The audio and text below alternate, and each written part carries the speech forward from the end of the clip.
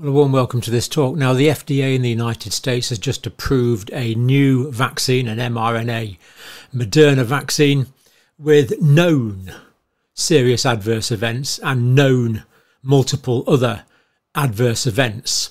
This is disappointing, to put it mildly. I think we have to assume that the American bureaucracy and the FDA is more of an oil tanker, which is going to take a while to turn around rather than a sailing yacht which can tack quickly. Let me immediately give you the evidence for this claim. Here we are. Here, this is the letter granting biological license application approval, and really quite a concerning event.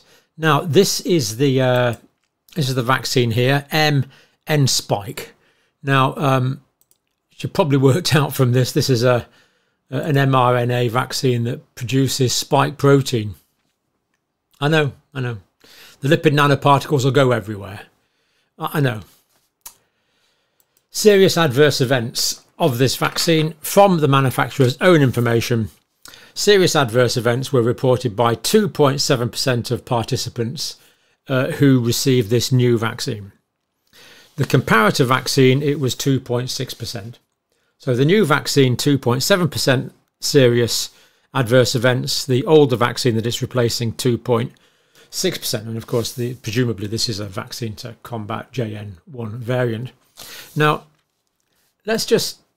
so basically the FDA has just approved a preparation here with 2.7% incidence of serious adverse events. I would not dream in clinical practice of giving a treatment that had a 2.7% risk of serious adverse events unless there was a really big risk. There was a really big risk-benefit analysis. So if the patient's about to die of something, of course it's an acceptable risk. But for any benefit you would get from this, 2.7%, I just find this bemusing that this could possibly be authorised. We already know from other studies the high incidence of adverse events. So this, for example, is all adverse events reported to VAERS. We see the massive increase when the mRNA vaccines were rolled out. This is the domestic data with deaths after the rollout of the vaccine. Again, massive increase in the VAERS reporting. And this is related to influenza vaccine. 118 times more adverse events were reported compared to influenza vaccine. So how this can be approved is rather a mystery to me, I must say. But it is. Now, fortunately, we've got this information here. This is what you call the packet insert. It's what the nurses and doctors can see when they give this. So we're able to get quite a bit of relevant information here. This is in the public domain. I've put the link to it, of course, and it tells us quite a lot of interesting facts, which I'm about to sort of try and summarise a little bit because it's a bit complicated. Let's start off with that now. Well, that's where we got this information from here to begin with. And that's a median follow-up of 8.8 months. Now, of course, 8.8 months median follow-up is not enough to tell us about other adverse events, such as potential malignancies, for example. So it's a pretty short follow-up in terms of that. Participants received either this mRNA 1283, which is the new one, or this mRNA 1273, which is the old Moderna vaccine. Now, the key thing here is obviously you can see that what they're doing here is comparing their new vaccine with their old vaccine, not a placebo, not a placebo. So they're comparing one of their vaccines with another one of their vaccines, and saying, "Ooh, isn't this good? We're getting benefit from it." This is the clinical trial here.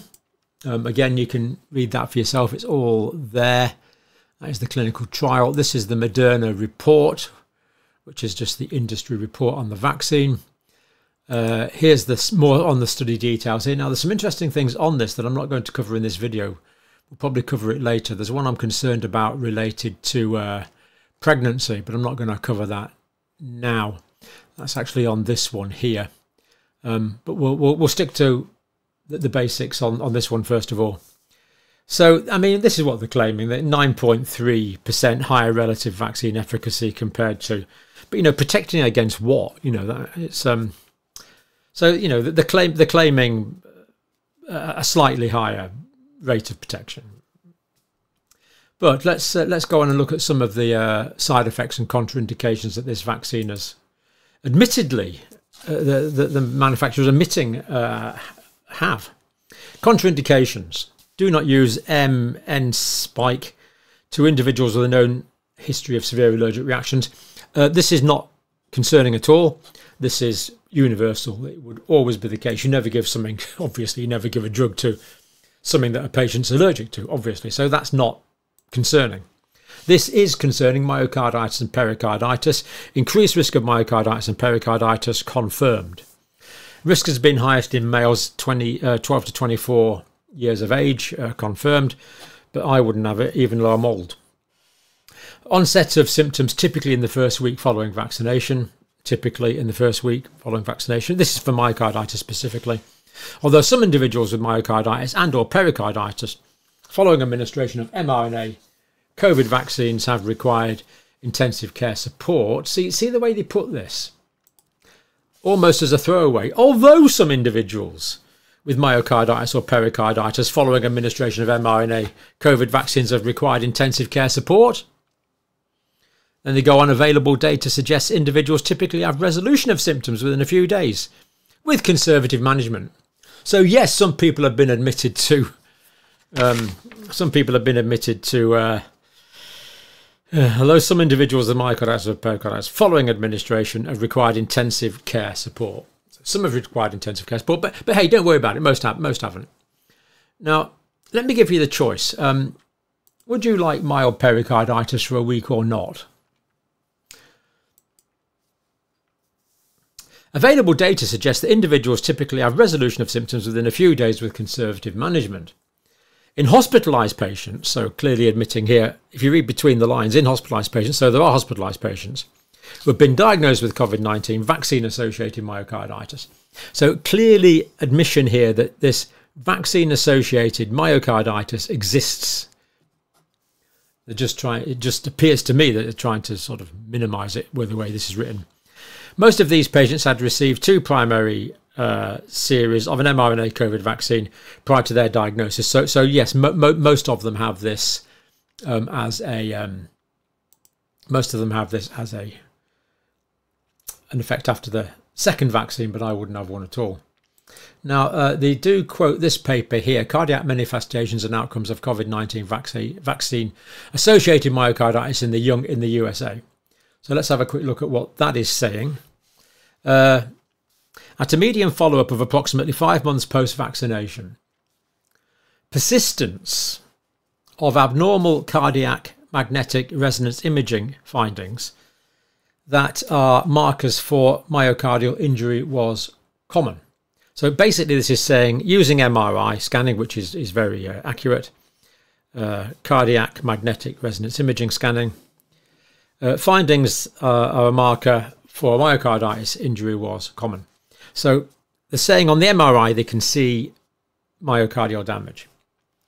And then they say the clinical and prognostic significance of these CMR, cardiac magnetic resonance imaging findings, is not known.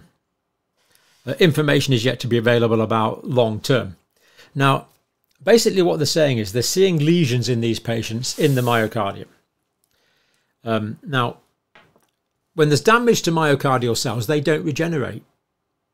So those cells are lost for life. They're lost for life. And it can be seen on MRI scanning that they're not going to grow back. Now, over time, well, first of all, that could reduce myocardial overall contractility, reducing fitness. Over time, that could potentially lead to heart failure. And it could also lead to things like heart block and abnormal cardiac rhythms. So it concerns me that on MRI, you're finding markers for myocardial injury. And they're clearly admitting that they are finding these markers for myocardial injury. They don't know about the clinical effects, but I've just expressed my concerns. And information about potential long-term harm is not there. Actually, I've just finished that sentence. Long-term sequelae of myocarditis or pericarditis following administration of mRNA COVID-19 vaccine. So they don't know. So we don't know all these things that are risks. We don't know if these myocardial lesions are going to cause illness in the future. But hey, myocardial lesions are an acceptable risk, is what it seems to be saying to me. I just don't get how they can be taking such risks, to be quite honest. I don't get it. But they're saying they don't know, but hey-ho, carry on anyway. Never mind the torpedoes, full steam ahead. Never mind the icebergs, let's get to New York on time. Right, syncope, okay, that doesn't concern me. Fainting is a known adverse effect, of course, with anything. Altered immunocompetence. Immunocompromised persons, including individuals receiving immunosupportive therapy, may have diminished immune response, so it might not work very well in immunocompromised persons. Limitations of the vaccine may not protect all vaccine recipients. So here they're admitting that MNEXSPIKE is going to run the risk of these adverse events, and it might not work in some people anyway. Adverse reactions, less common, less severe adverse reactions. Most common, so this is greater than 10% reported adverse reactions.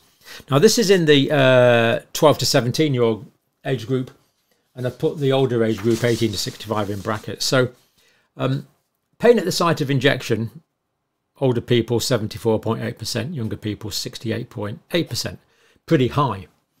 Headache, about half of people are going to get headache. Fatigue, nearly half are going to get fatigue, or over half if you're in the older age group.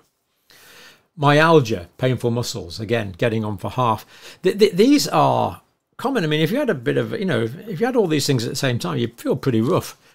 Axillary swelling in the armpit, presumably due to the lymph nodes, about a quarter, but more in the younger age group.